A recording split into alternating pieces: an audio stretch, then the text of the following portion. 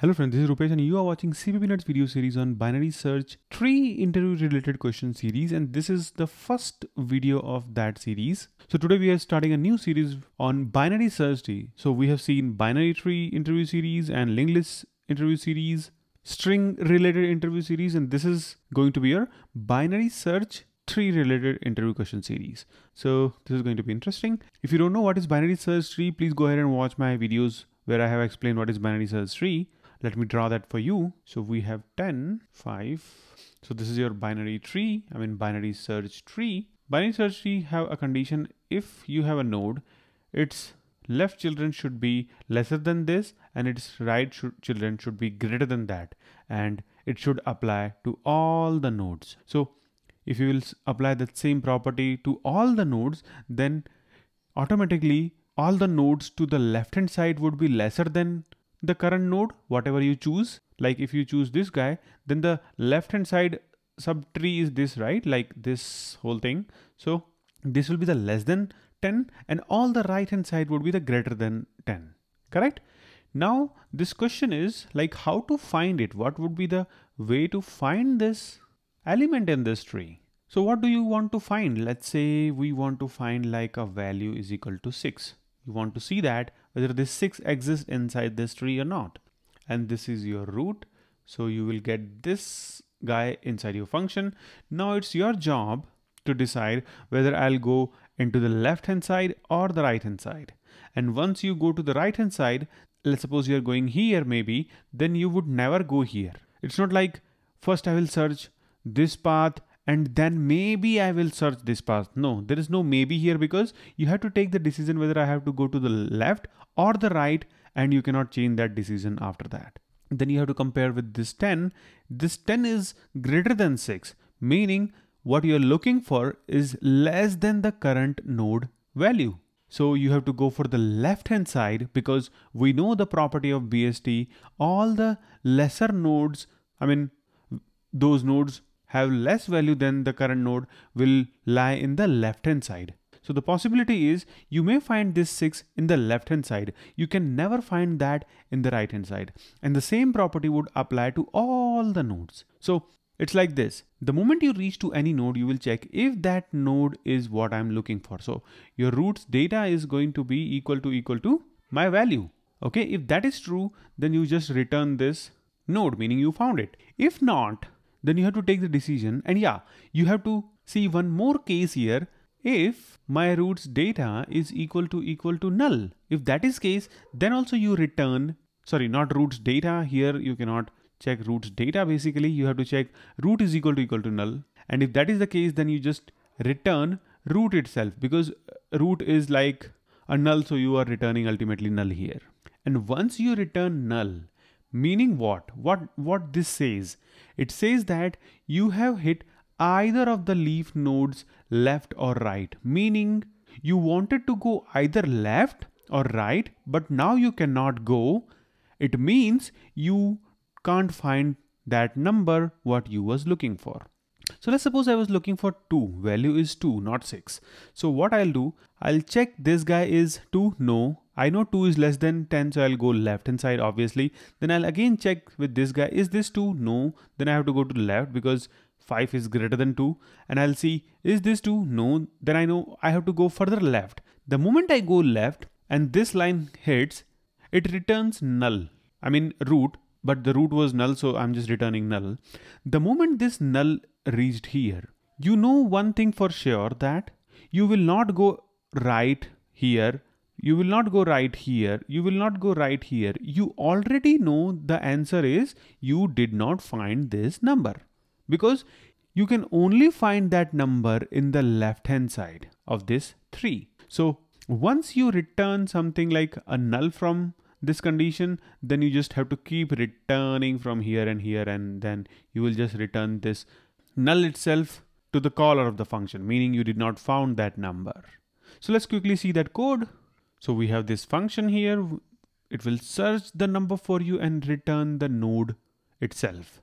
So this is your root for now, and we'll pass this 10 here. We are looking for what? Let's say 6. Okay, so we are looking for 6. We'll reach here. If root is equal to null, no, it is not null. Or if that is not the case, root is the data. I mean, root contains the data which I'm looking for. So root's data is 10 and I'm looking for 6. This is not correct. So we'll not return root. I mean, this is not the terminating condition here. We'll come here. Now see, this is very important. We are checking if my root's data, which is 10, less than 6. Is this condition true? No, it is not. If it is true, let's suppose it is true, then only you will go to the right one. See, otherwise you will never go to the right. If you are not going to the right, then you are going to execute this guy and this is going to the left one. Meaning if your root's data is greater than your value, you have to go to the left hand side. Okay, that's why you're going to the left hand side. It means you will come here. You're going to the left hand side, right? So you will come here. Coming here meaning what? You call yourself with left hand side. So this time you are reaching with 5 here, not the 10, and 6 is equal to 6 only because you are sending this value again. So we have reached to 5, value 6. We'll check this condition. This is not going to get true. We will come here now and root's data is less than value. So now this root's data is changed. Now root's data is actually 5 and we have 6 here and this condition is actually true. So you will go to the right hand side now. You will not go to the left hand side. Okay. And you will never go because the moment you are coming back to this function, see this return here. I told you, right? Once you go to any path, you would never go to any different path once you return back to that node from the calling stack. That's why we have this return here. So we'll go right, meaning we'll call this time with 6 exactly. And so this is 6th because we are going to the right of the root and right of this 5 is 6. So we are sending 6 with 6. This time we'll receive 6 and 6.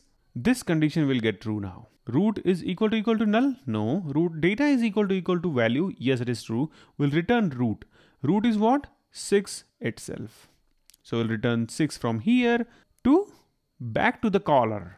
Meaning you will come back to this guy only because you went from here only, right? So you'll come back here. Now see, we are returning from here. And if you are returning this root, what you got here, which is 6. So where this 6 will reach? This 6 will reach here now because you call this guy after this. Okay. So this 6 will reach here. And ultimately what I'm trying to tell you is this 6 will reach here. And then this 6 will reach here. And then this will reach to the caller of this search and they can check if node is not null, meaning it has the data and I have found the node. Let's see the false case. Let's see, we are looking for 2. So this is your root. We will have 10 and this time we are looking for 2, right? So 2 is less than 10. Yes, we'll go to left. 2 is less than 5. Yes, we'll go to left. 2 is less than 3. We'll go to left. The moment we'll go to left from here because we are going left from here, right?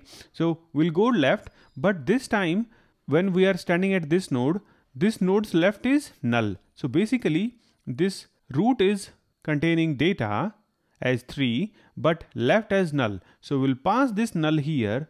We'll have this null here and we'll see root is equal to null. Yes, it is. Then we'll just simply return root. Notice this root is equal to null and we are returning root itself, meaning we are returning null. So you will return this null here. So you will get that null here. So there were stacks created, right? This is stack for 10. This is stack for 5. This is stack for 3. And this stack was created for null, but you returned null from here and you got it here. And the moment you got it here, see, we have this return statement. So whatever it receives, it just returned to the previous stack. So we returned null here now. Okay. We had written this null here and then we'll return this null here. And similarly, this will also do the same thing. This guy would return null here and this guy would return null to the caller of this function. And we say that, no, we did not find 2. This is how basically this whole recursion works in case of this binary search tree. Cool, right? So thanks for watching, guys. Bye bye. Take care. If you like the video, don't forget to hit the like button, guys. It helps me a lot. Bye bye. Take care. I'll see you in the next videos.